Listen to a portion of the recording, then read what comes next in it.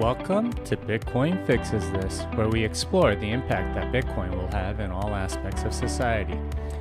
Today's guest is Awayslice, Bitcoiner, chef, and proprietor of the beefsteak dinners. We talk about food, its cultural impact, and its relational significance. We also talked a good deal about various diets like keto, vegetarianism, and carnivory. Finally, we talked a good deal about how low time preference behavior from Bitcoiners affects their food choices. Awayslice is an interesting person who has a deep passion for food. He's been a chef and caterer for a long time and really knows his stuff when it comes to food. I was really impressed with just how much he's deeply thought about the impact of food and what it means culturally. I hope you enjoy this interview. Awayslice, how's everything going? It's going good, man. Thank you for having me on. Yeah. Where are you these days? It's my kid's spring break, so I'm hanging out at my parents' house. You know, I normally live in Brooklyn, but we're out in the country right now. It's been pretty nice to get away from the city for a second. I'm looking out at a lake and a bunch of trees right now. Yeah. How's that different from what's going on in New York? I've heard like so many horror stories of what New York's like. I find New York to be it's full of people that get along as long as you don't impede on them, right? Like I feel like people are pretty cooperative and helpful towards each other. But because there's so many people, you're always reminded that COVID is in full swing there. Like some people are freaking out about it. Everybody's always wearing masks. Like I'm out in the country, I don't see people ever, and I'm not wearing a mask out here. And so I'm not reminded of COVID. Like I'm looking out just at this beautiful scenery right now, and nothing I see reminds me of COVID. Whereas if I'm sitting at home in Brooklyn and I look out my window, everything I see reminds me of COVID. I feel like it's the main difference is psychological. That's interesting. You have this visceral association with COVID and like sort of man-made things, whereas like looking upon nature, I don't know, it sounds like you feel freedom there. Yeah, it's refreshing for sure. Yeah. Freedom is a good way to put it. That's how Texans would describe it. Yes, it is. And definitely like Texas versus New York, it's very different. So you've obviously been doing a lot with cooking and, steaks and for a lot of people with this beefsteak dinner. Can you describe like what it is and how you came to be doing that? Yeah, I've been a chef my entire life. In the most recent years, I've been kind of working for private clients and have like a small catering event company and kind of have reduced my workload a lot. And I was reading this collection of historical food pieces from the New Yorker of all places. And there was just an article I came across. I think it's called All You Can Hold for $5. And it's the story of this guy going to all these beefsteak events in New York City and kind of talking about how they used to be so great and they're not great anymore. And they kind of started, it's a historic event specific to New York City. And they kind of started in basements of buildings. And they were all these kind of like blue collar workers would just go to the basement and just eat all the steak and drink all the beer they could. And that's the event. Like a beefsteak is all you can consume steak and beer with no utensils or napkins. And then you get an apron, and you can wipe your hands on the apron. But other than that, it's this kind of like engaging event where you have to use your hands and be present, and it kind of forces you to engage people and food and the event and the experience, which I think makes you remember it more. Like there's no one kind of at the table looking at their phone because their hands are too dirty. But anyways, going back to that article, I read that article and I was like, I really want to do this. And I looked into it at the time and turned out there were a couple of people doing them. And I went to them and I felt that they were kind of terrible. And I was like, I think I can do this better than they were doing it. And so I started to do beefsteaks. And I had a couple in my backyard just for random strangers. And then there's a museum of food and drink in New York City called MoFad. And we did one there. And it was like a total disaster because I farmed out the cooking of steaks to this other chef, and that was like part of the condition of me doing it there. And he didn't get as much beef as I asked him to get, and we ran out of steak in like 20 minutes. And it was like I still wake up at night sweating thinking about that night. It was terrible because the whole thing, like you sell it, it's all you can consume, steak and beer, and we ran out of steak really fast. And so I vowed to never let that happen again. It was a hard lesson. But then I went to a steak dinner with Pierre at the Brazilian steakhouse or something, and I just pitched it to him. I was like, I do these dinners called beefsteaks, and I feel like there's like, if you drew the Venn diagram of all you can eat steak and Bitcoiners, like there's a lot of overlap. So Pierre helped me do a Bitcoin one in my backyard in Brooklyn. And that was the first one. And since then, CK came to that one. No, CK didn't come to that one. I met CK at a dinner after we planned that one. And CK offered to do one in San Francisco. So we did one in San Francisco, and the ball's kind of like been rolling since then. Yeah, it's certainly very interesting. I found what you just said super interesting because you do have this relationship between food and interaction and how people use it to connect with each other. And, you mentioned that your hands are essentially too dirty to, essentially look at your smartphone. All of these things that take us away from sort of being present and, connecting with people. What is it about food that helps people connect? And, perhaps you can talk about like your experience as a chef as well. Like what's special about that mealtime for you that I don't know, it almost seems like something that you really value and something that kind of drives you a little bit. Yeah. Sort of unrelated is this thing that happens with a lot of people that have COVID, even if they don't have symptoms of COVID, or even if they're asymptomatic and they come out okay, a lot of people are losing their sense of smell. And I've been paying attention because that's very much a food thing. I've been paying attention to what happens with that. And psychologically, there's like a lot of implications of losing your sense of smell. And one of them is that it becomes much harder to create memory pathways in the brain because we do that with smell.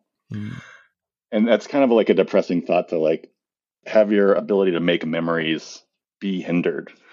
But I think on the other side of that is like the answer to your question, or at the opposite end of that spectrum is like, I think that what really draws me to food is sharing.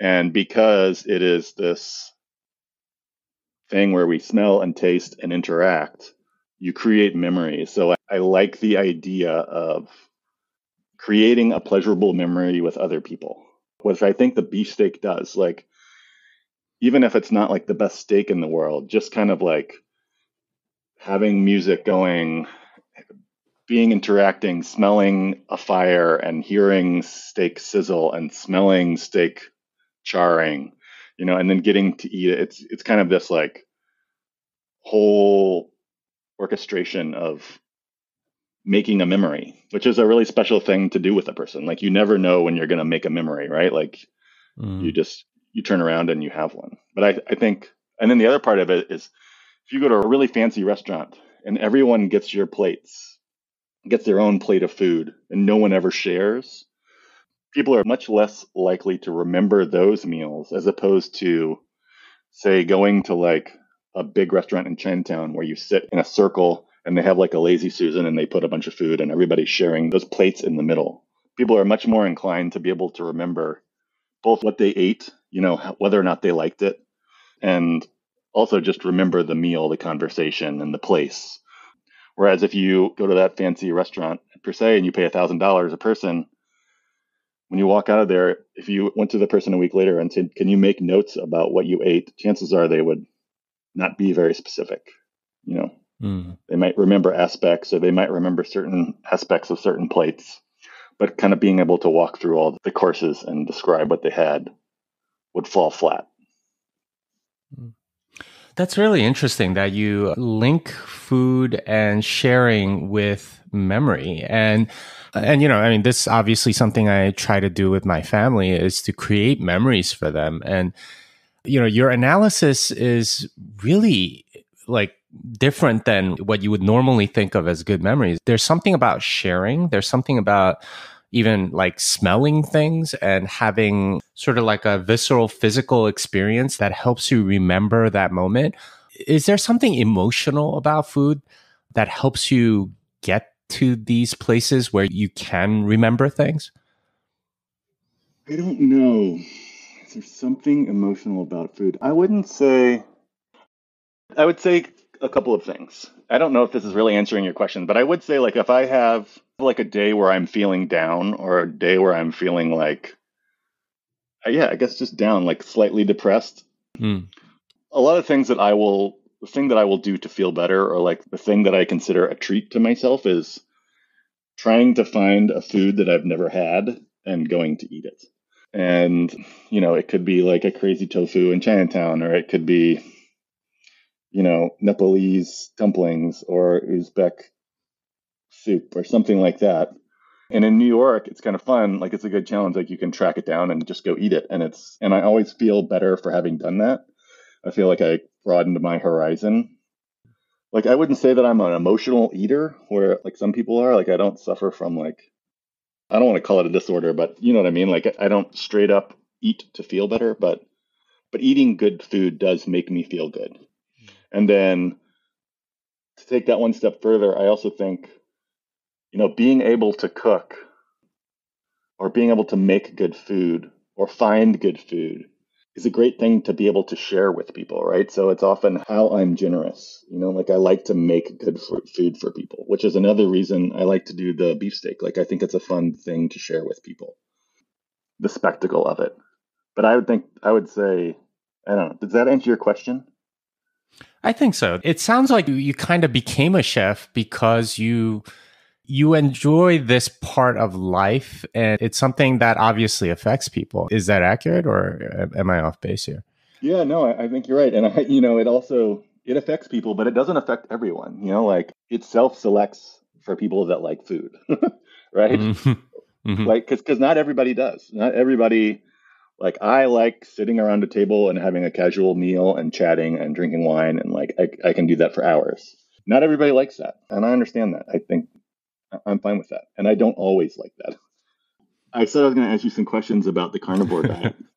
One thing about the carnivore diet is that it leads, I don't know, it feels like it forces simple meals, right? Like, Mm. do you put sauces on your steak? Do you put spices on your steak? Do you put salt on your steak?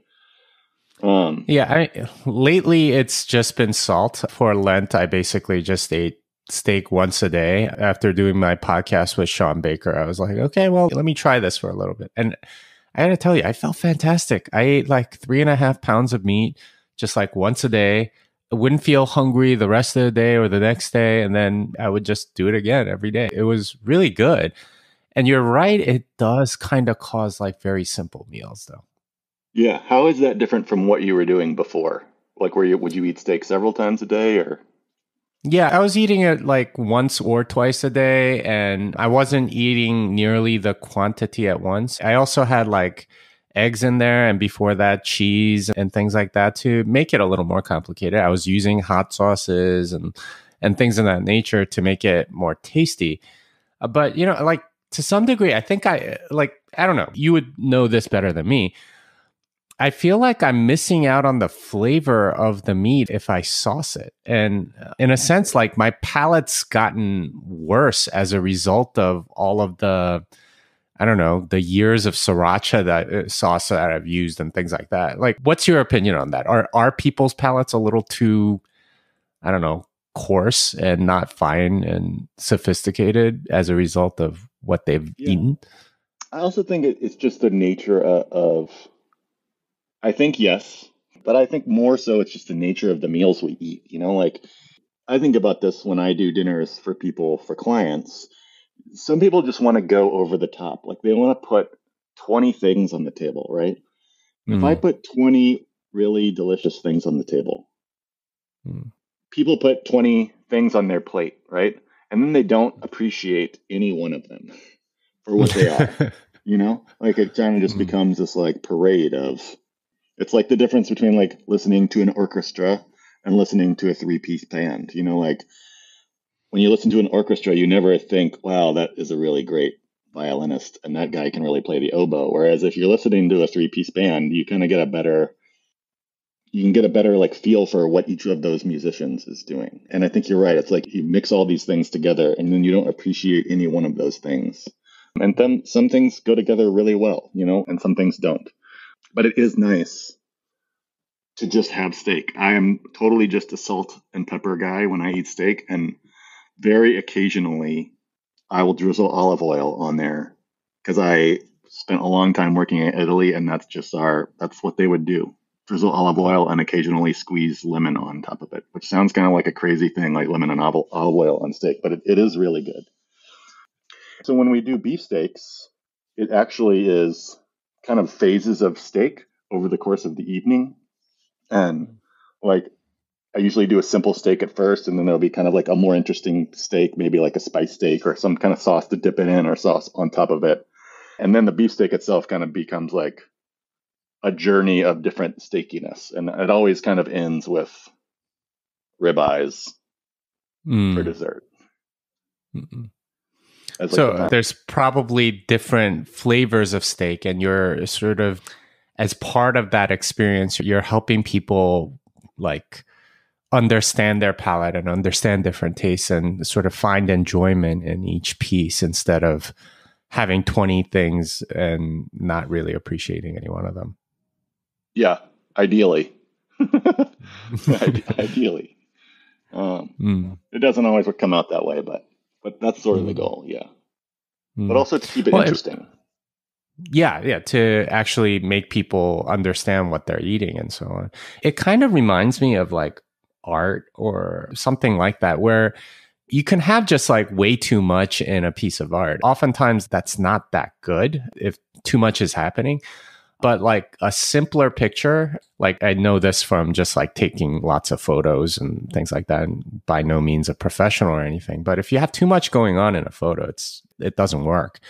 But if you can sort of isolate a subject, like you can gain a greater appreciation for whatever it is that you're photographing. And taste, it occurs to me, is very much like that. It's kind of like art, where you don't want too much and you want some focus to your food. Yeah, totally.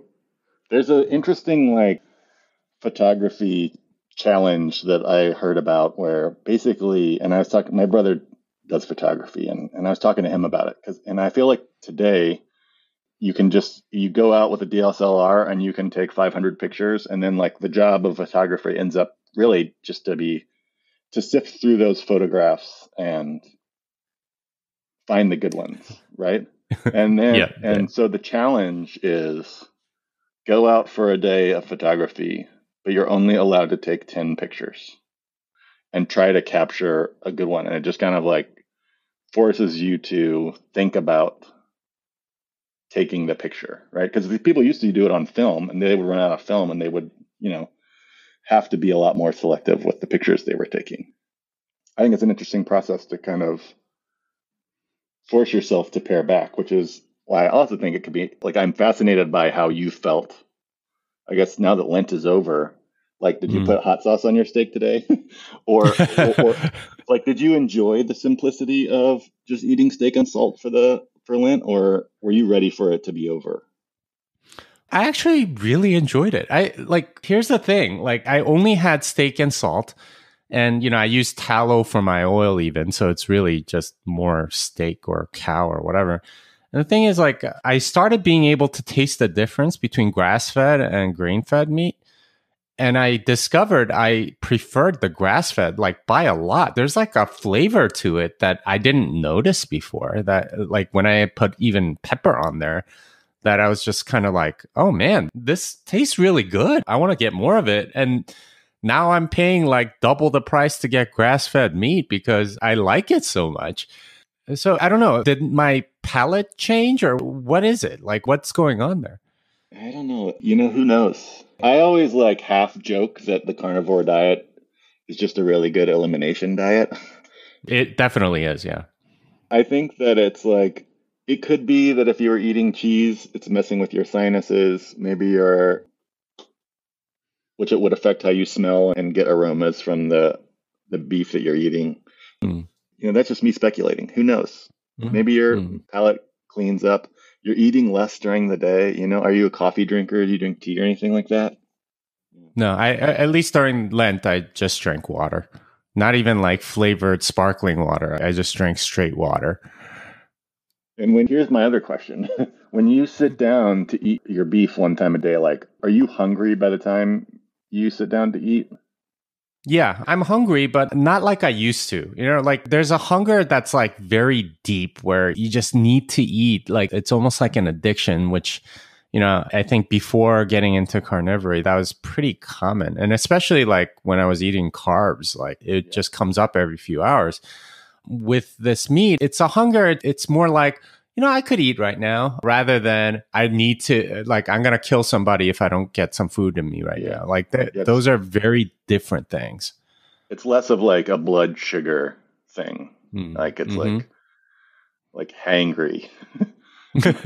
I ask because I also believe that like hunger is the best sauce, right? Like, it's like if I have to give my kids food that I know that they're going to have trouble eating, which really is just, vegetables, like having them have salad or trying to encourage them to have a more diverse diet.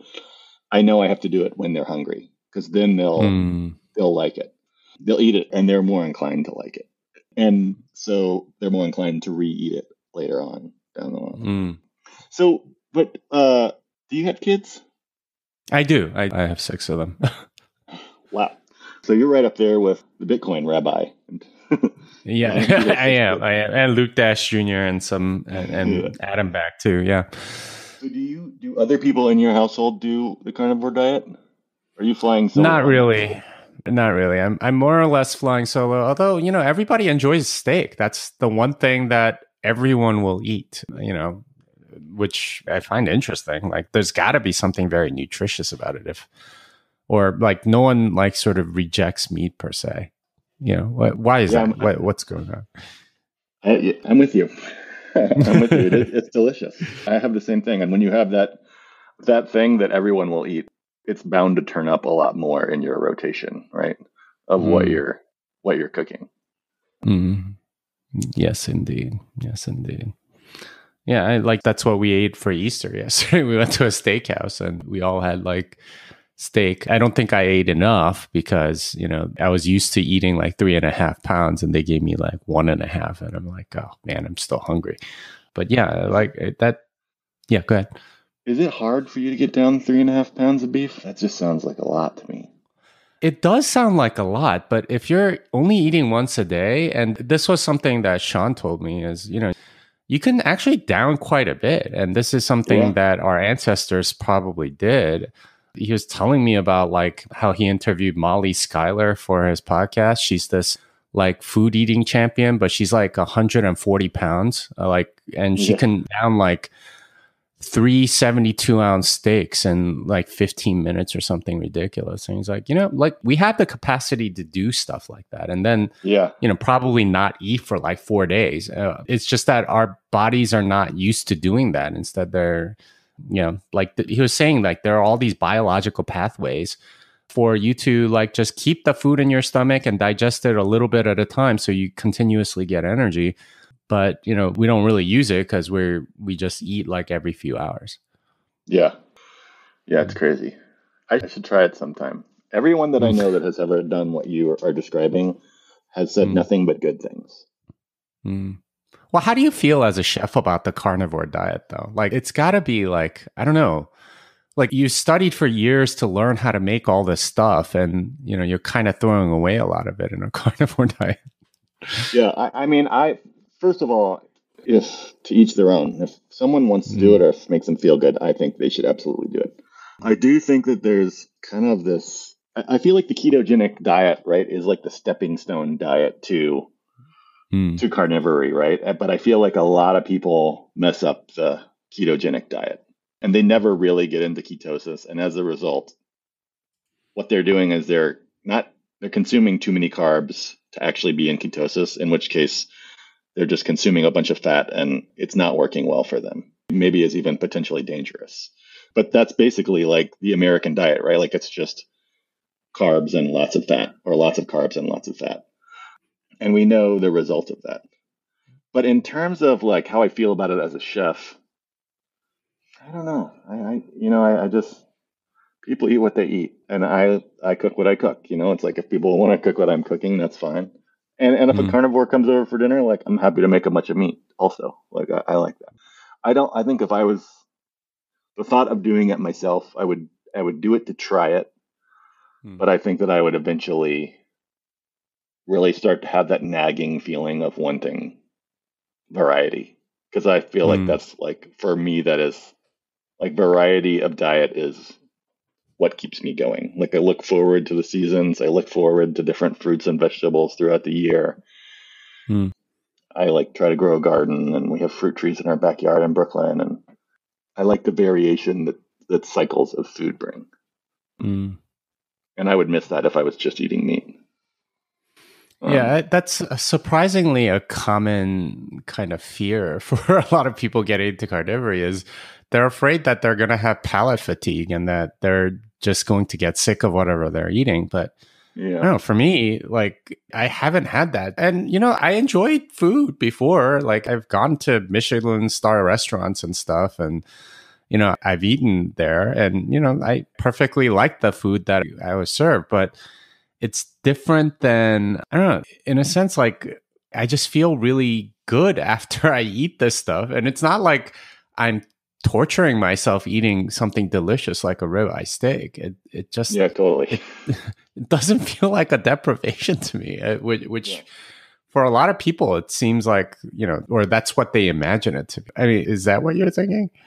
No, I guess I just think that, first of all, I would say I am with you 100%. Like I like Mm, switching in and out of intermittent fasting. When I first started doing that back in the day, like I was like, am I going to miss breakfast? Like I like breakfast. And then hmm you kind of like, there is, after you kick breakfast, you're like, breakfast, it's kind of a pain in the butt. Like, you got to buy all the food, you got to cook it somehow, then you got to clean up afterwards. Like, and you cut out a meal, you're like, you cut out a lot of steps from your day and it's like it frees you up a little bit. And I imagine that there's an aspect of that happens when you are only eating steak. It's like you're not pegged with all these decisions of like what interesting meal am I going to make for dinner? Like the decision is like what cut am I going to eat?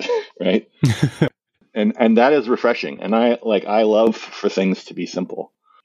But like I said, I'm motivated by variety. Like I'm motivated to try different cultures and different cuisines, and it's something that I look forward to. And it's also something that I like sharing with my family. Like we go to new restaurants and try new foods together.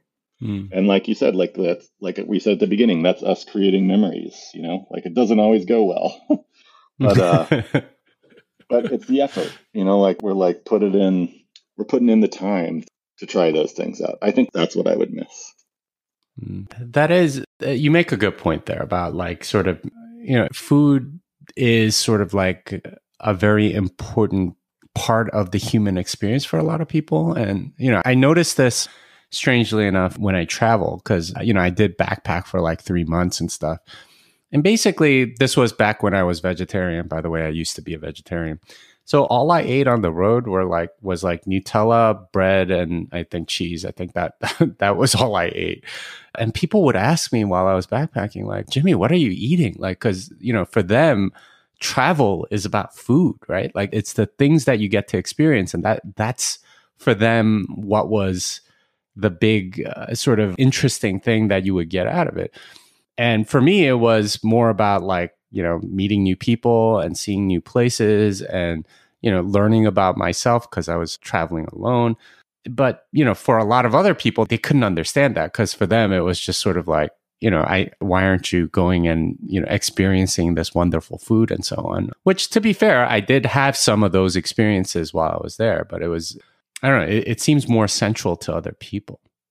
Yeah. It is a form of hedonism, right? Like it is a form Mm, of like going back to what we were saying earlier, the more you overdo it, the less you appreciate.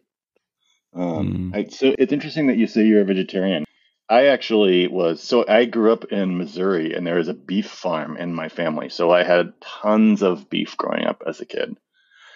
And then in high school, I became a vegan for a while.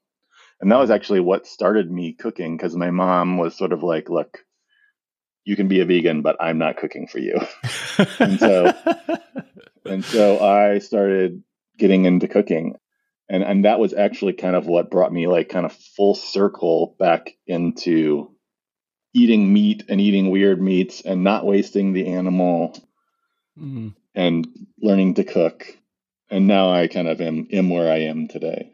You said you were backpacking. Where were you backpacking? Oh, it was Europe. I was in my 20s and, Nice. I went for like 3 months and, that was probably one of the more formative experiences in my life. And yeah. It's so unique to be alone like that. Like, not like you're alone, but like you really are just with yourself during that time, right? At least for parts of it. When I was young, I had this experience where I was I was studying art in school, and I was going to either go back to school to study art because I had a scholarship to do that, or I was going to go cook. And I got a job in Italy, and I ended up going to Italy to cook, and I lived in Italy for a while and cooked there. And I just remember when I first got there, I spent some time kind of like, I would call it backpacking, but I wasn't really backpacking. But it's so, you get to those other countries and you don't speak the language and you're kind of you're isolated with your thoughts. And I feel like that changes a person. And not everybody goes through that in life.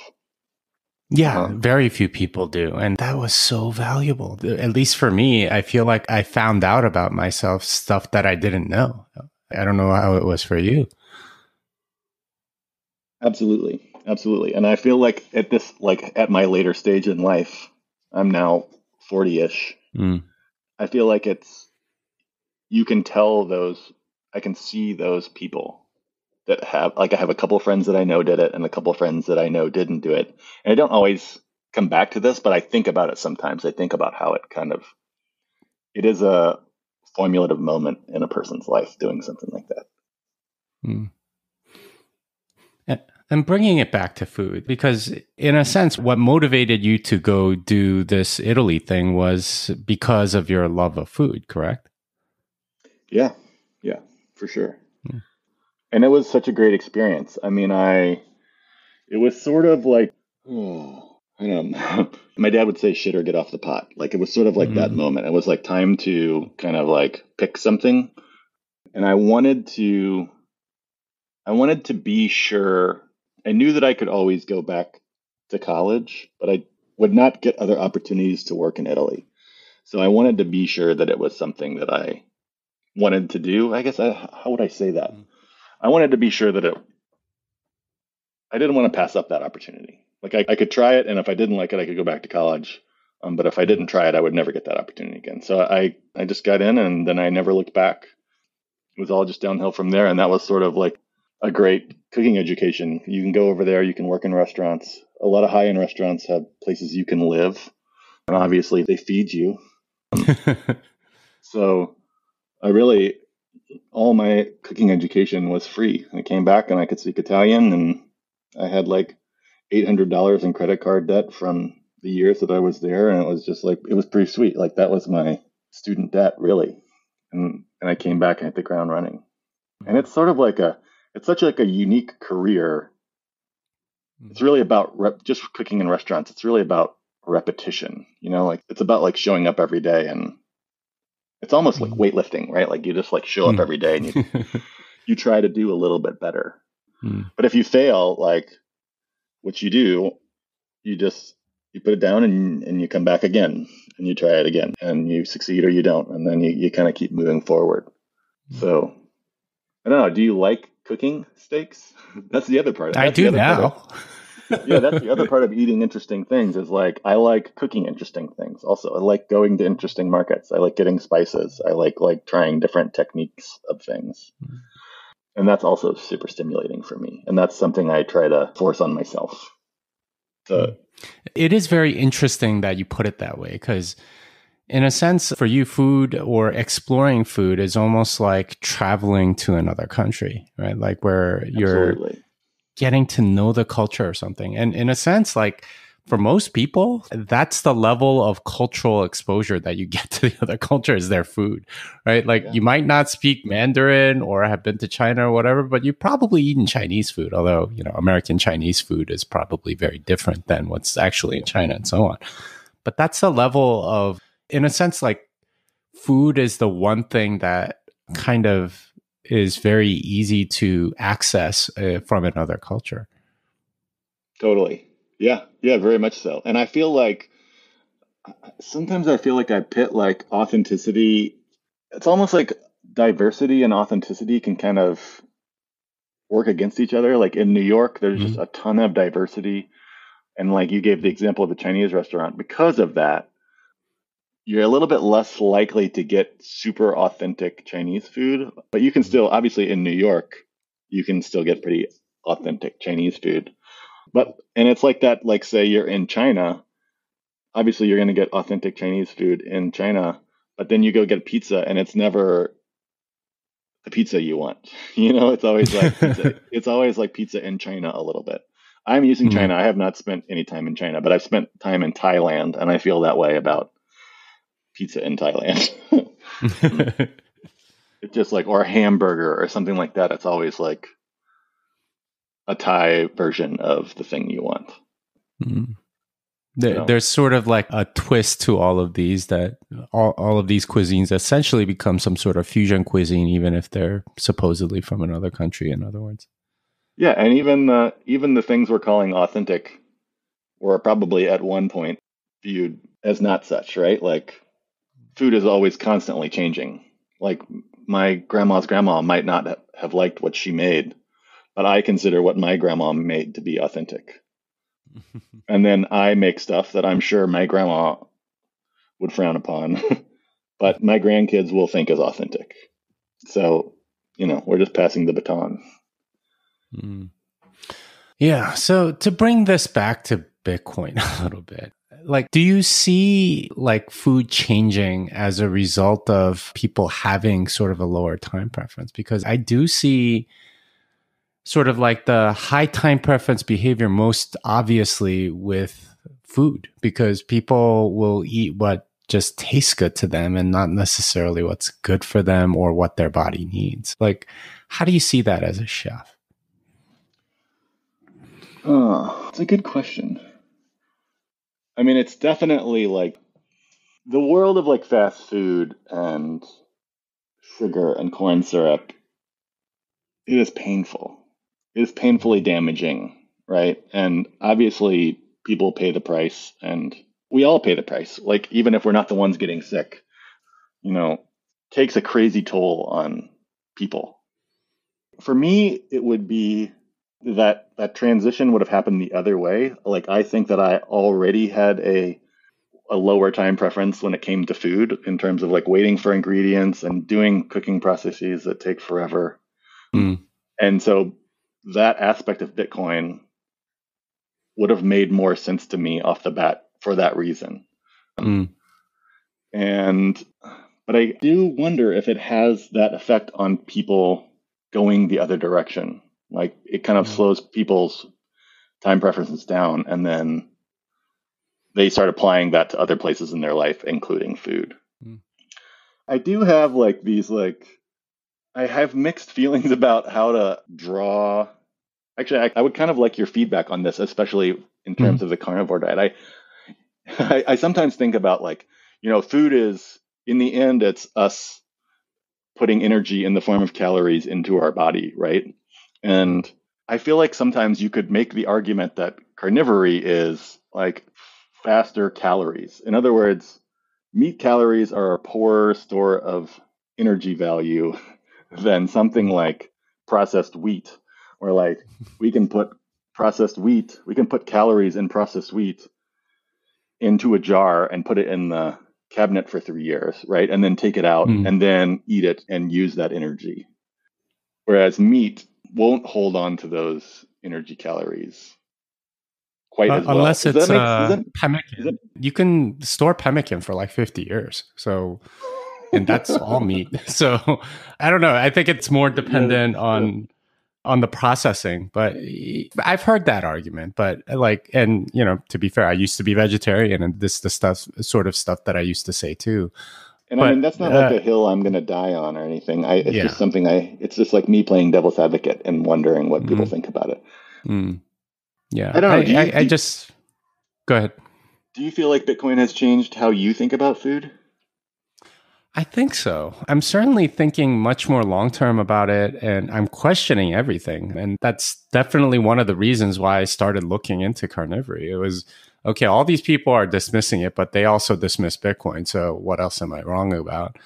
And, looking into it and actually looking at the evidence and, seeing how the body works and, following people like Sean Baker, it's definitely changed how I think about food and, what my body actually needs. Like, hunger signals are probably your body telling you, I need nutrition, not necessarily, the flour that's been sitting in your cabinet for 3 years. It's very, I think I have a better understanding of my body and what I need than I did before, if that makes sense. And that's definitely an effect of Bitcoin. Have you noticed any health benefits from your time doing carnivory? Like clarity of mind or? Yeah. So I'm less like up and down in terms of energy. Like, I think that's definitely one. I can think a lot clearer. So, the rest of my life when I was like, say, vegetarian, like feels kind of like a fog, whereas now it feels like I'm, like I'm awake, fully awake or something to that effect. Definitely like seeing better gains lifting. So I took up powerlifting around the same time, and I've gotten a lot stronger. My body composition's definitely changed. And yeah, like just in general, I'm able to stick to things a little bit better. I don't know if that's because I'm getting older or if if like the meat is helping me or something, but that's definitely a change as well. So yeah, I mean, it's hard to know what caused what. But I'm just sort of listing a bunch of things that are correlated with my carnivory. Totally. How long have you been doing it in the weightlifting?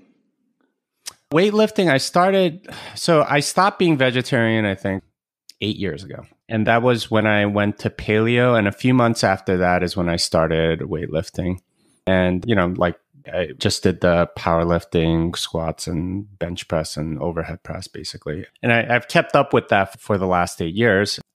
And, while I was paleo, I was doing a certain amount. And then I switched to keto like a few years after that. And I got a little stronger. I got really thick too. I just looked really big. Like my neck was really. Yeah, I was going to say the neck and traps really start like coming out. Yeah. And I kind of look like a meathead a little bit. I switched to carnivory soon after that. And I thinned actually, like a lot of. So I got skinnier. So I think at my height on keto, I was like 200, 205, something like that. And I was doing some of these lifts. Since then, I'm right now like 180, 185, somewhere around there. So I've lost like 15, 20 pounds. And I can lift more than I was doing then. And I don't look as much like a meathead. I think I like my body better, if that makes sense. Yeah. Even though like I look stronger back then, like I'm actually stronger now.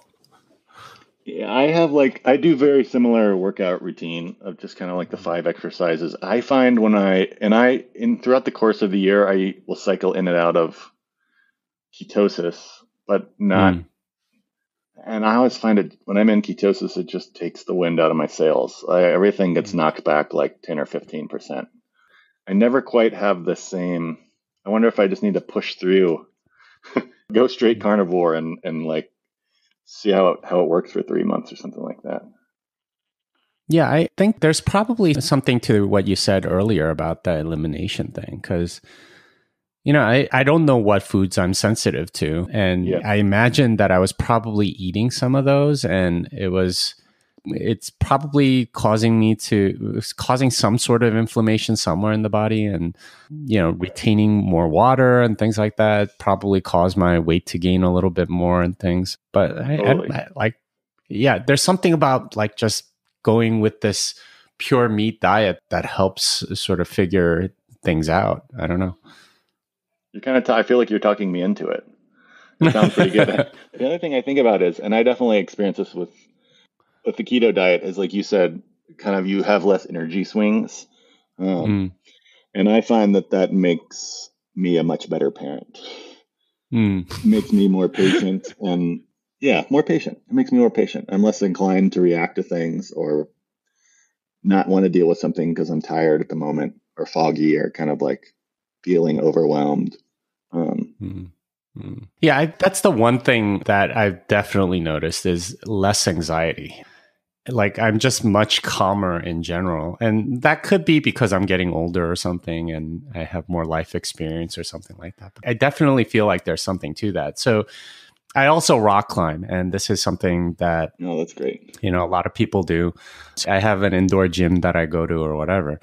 But a lot of people use a lot of chalk because their hands get sweaty as they start climbing up, right? Like there's like a physical reaction to like a scary move or something. I almost never use chalk because my hands don't get sweaty.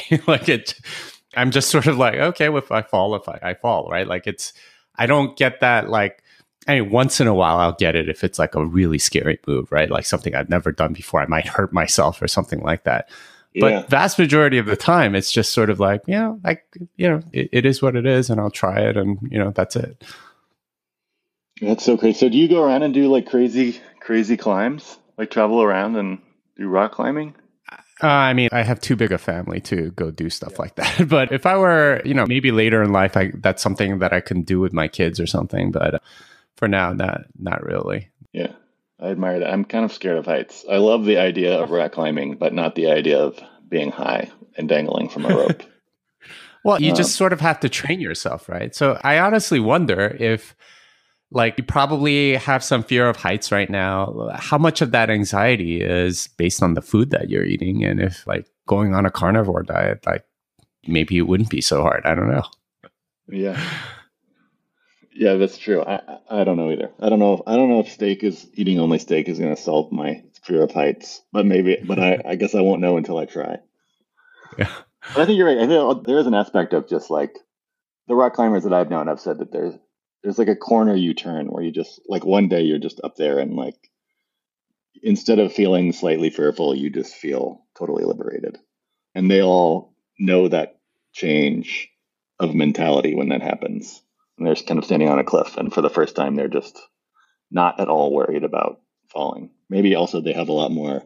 They develop like confidence in their equipment, whereas if they did fall, they knew they were just going to fall 8 feet and hit the rock or something like that. But that's great. I admire that practice of rock climbing. It's pretty awesome. Well, if you ever want to try it, like, let me know.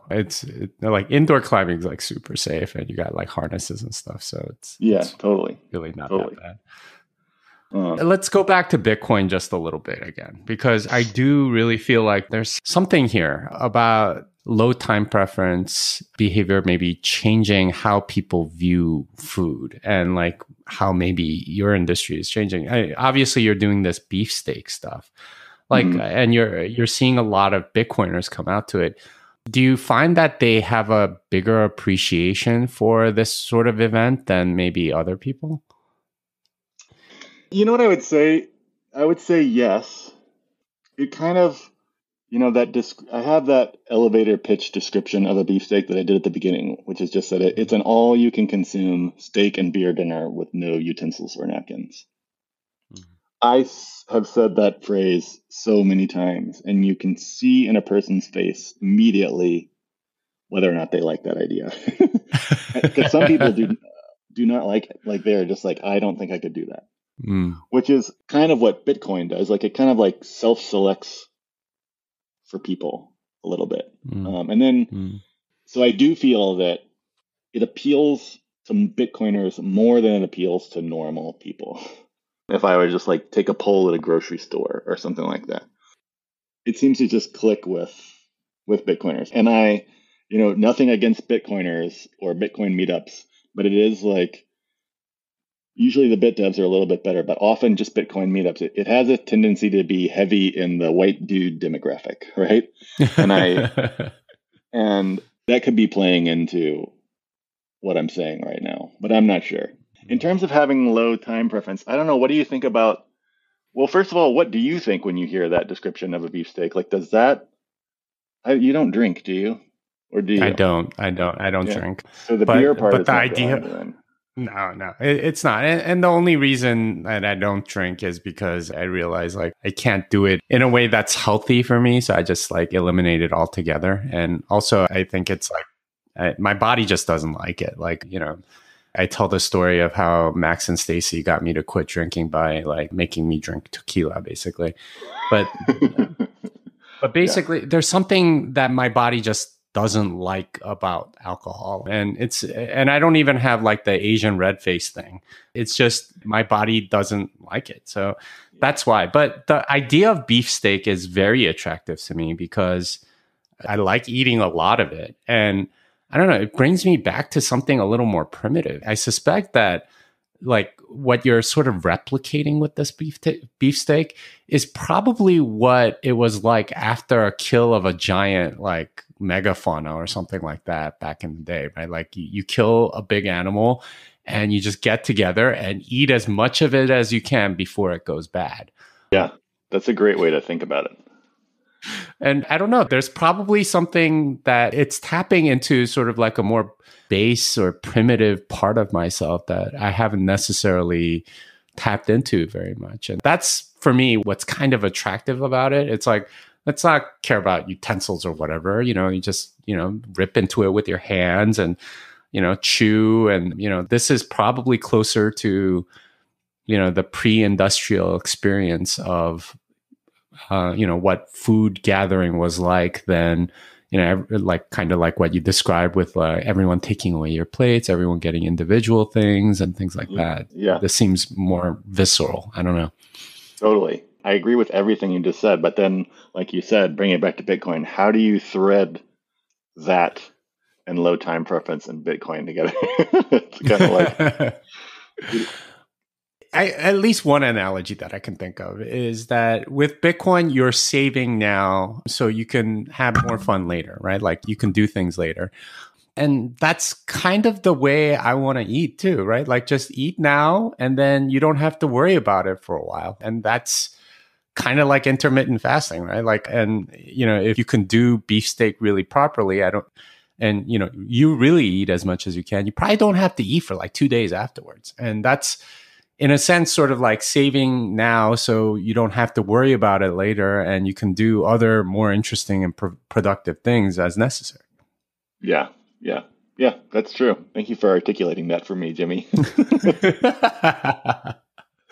So you're doing this beefsteak thing in Austin. Like, what does the prep look like? How do you like, how much meat do you have to buy and how are you cooking it all in time and so on? So we're fortunate to have like be doing it at this place that has like a really cool and huge outdoor. I don't know. It might be covered. I don't know if it's outdoor, but it's at least open air grill. They have a giant fire pit too. I haven't yet proposed to them. I think I'm going to try to cook a bunch of meat over the fire pit in addition to their grill, but I haven't talked to them about that yet. And I usually my goal is to have 3 pounds of edible meat per person. And that's always been enough. Some people really go to town on the beer, and beer can be really filling. But there are some people like yourself that just roll in there and just eat a bunch of steak. And it's a good thing for that, right? Because they're just like varieties of cuts and it's getting cooked different ways. And maybe some pieces will be smoked and cooked for a long time. And some of them will just be, grilled really quickly over hot coals. So it's a lot of meat. I mean, it ends up being like, let's say there's 60 people coming right now. I'm trying to see if I can squeeze more people in, but that means basically I buy 200 pounds of meat and then I get a lot of it. Some of it will be smoked, some of it will be grilled ahead of time and reheated when people get there, and then some of it is just like being cooked while people are there eating. But it's kind of a spectacle, like it looks a little bit like a meat museum when you show up because there's just meat hanging places and piles of meat stacked up and piles of sliced meat. It's kind of a fun thing to see. I get really excited. I mean, I am grateful to Pierre and CK for kind of like taking chances on me in the early days of doing these, which wasn't even that long ago. I mean, it's 2 or 3 years ago.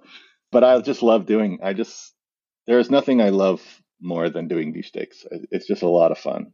I like hanging out with Bitcoiners and grilling a ton of beef and just having everybody kind of like chilling out and enjoying themselves and hopefully making memories. It's like, it really is like something I just love doing. I'm so excited for the one in Austin, and then we're going to do one in Miami as well. So when's the one in Miami? it's going to be Wednesday, June 2nd, and I'm finalizing the space right now. It's going to be, if I get the space, it's going to be a little bit more of like a funky beefsteak. I feel like the one that's going to happen in Austin is going to be pretty Texas. It's cool because they kind of vary from place to place. But it was hard to find in Miami a place that had the feel of a beefsteak, because every place is either kind of like Miami chic, like sleek Art Deco lines, or it's sort of like Florida fancy, kind of like, I don't know how you should describe it, like lots of like curly, busy decorations and fancy chairs with big pillows. And I don't know have you ever seen that documentary, The Queen of Versailles? It was like yeah, I have actually. Been a like long time though. It's like how you imagine their house. It's kind of like fancy stuff, but everything's from Pier 1. I don't know how else to describe it. So it was hard to find a spot down there. Well, I'm definitely looking forward to my first beefsteak next week. And by the time this comes out, I think it will already have happened or is about to happen or something like that. So very, very excited. Where can people find you? I am Awayslice on Twitter, and that's where you find me. Okay, great. Do you have a website or anything? I have bitcoinbeefsteak.com, but there's not a lot going on there right now. That's You should at least provide a link to the beefsteak in Miami. That might be a good idea. Yeah. I'm getting there. Okay, awesome. Well, thanks for coming on the show. This was, I didn't quite expect it to go in this direction, but I think you've made the case that food is a deep cultural and emotional and relational part of our lives. So thank you. Yeah, thank you for having me. It was a pleasure chatting with you. Well, that wraps it up for this episode of Bitcoin Fixes This. Awayslice can be found at Awayslice on Twitter and bitcoinbeefsteak.com. Until next time, fiat delenda est.